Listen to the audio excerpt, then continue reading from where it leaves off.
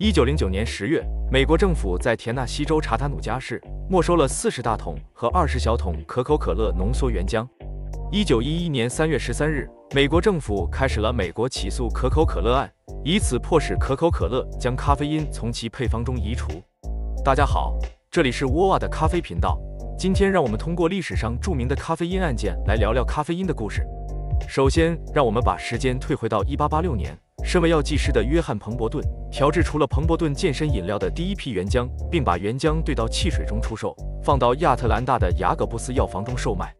结果一发不可收拾，彭伯顿健身饮料成为了炙手可热的饮品。只是这个名字多少有些不够洋气，于是其合伙人兼会计弗兰克·罗宾逊将该饮料命名为 Coca-Cola， 并为之设计了 logo， 一直沿用至今。为什么会有这么大的反响呢？除了碳酸水、果糖、糖浆、香料，问世之初的可口可乐主要成分有2个，分别是可卡因和咖啡因，成瘾性可见不小。咖啡因我们等会儿再聊。先看可卡因，可卡因来自于古柯叶子中的古柯碱，叶子自身含有的古柯碱量很低，在 0.25% 到 0.77%， 一般咀嚼古柯叶或是饮用古柯茶都不会出现毒性反应或造成生理上的问题。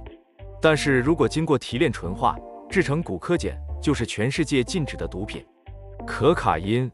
大约在1929年左右，可口可乐开始在加入古柯叶添加剂之前，会先移除其中的古柯碱成分。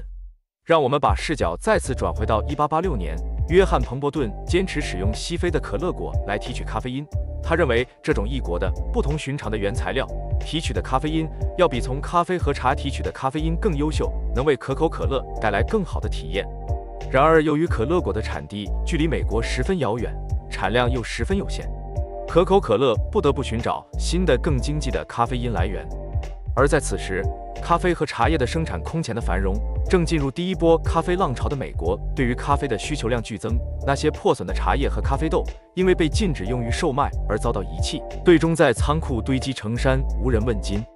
但这些废弃的咖啡和茶叶，对于可口可乐公司而言，却是一个金矿啊！有了它们，大量廉价的咖啡因就会源源不断的涌来。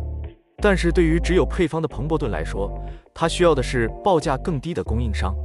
德国达姆施塔特市的默克公司也看到了这些废弃咖啡和茶叶的高利润。默克公司是当时世界领先的化学制药企业，它大量购买了国际茶叶交易市场的茶叶碎片，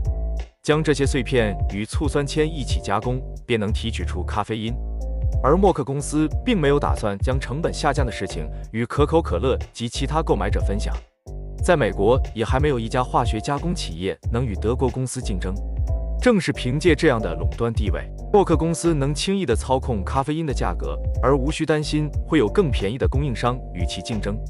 1891年，经过2年的拉锯战，美国实业家阿萨坎德勒终于完成对可口可乐的收购事宜，最终以$2300，约等于现在的45万人民币的价格，把可口可乐买下。可口可乐公司在亚特兰大市正式成立。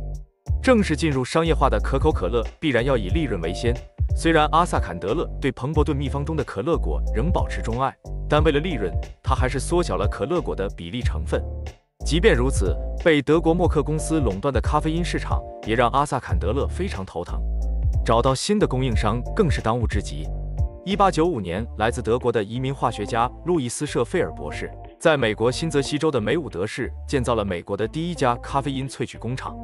而舍费尔这样的化学家和制药家还有很多，他们共同将这个距离纽约15英里的小城打造成美国化学制造业的中心。同年 ，C.W. 波斯特，美国最大的谷物商品巨头，也看到了咖啡因所带来的丰厚市场利润，于是推出了类咖啡饮品，充满各种谷物的饮料。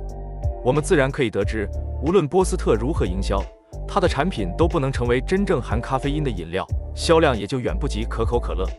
从这时起，波斯特对于可口可乐的敌意与日俱增。与此同时，已是美国农业局局长的哈维 ·W. 威利也正在密切关注着美国日益增长的咖啡因摄取量。消费者在享受可口可乐这种新兴饮料带来的愉悦、兴奋的同时，时任可口可乐总裁的阿萨坎德勒正在为降低成本而绞尽脑汁。默克公司正在为垄断咖啡因市场高兴，却不知最大的竞争对手已经在美国梅伍德市诞生了。波斯特、威利这些食品改革派化学家已经开始酝酿一场咖啡因阻击战。今天的视频就到这里了，欲知咖啡因如何侥幸逃生，请看下回分解。拜拜。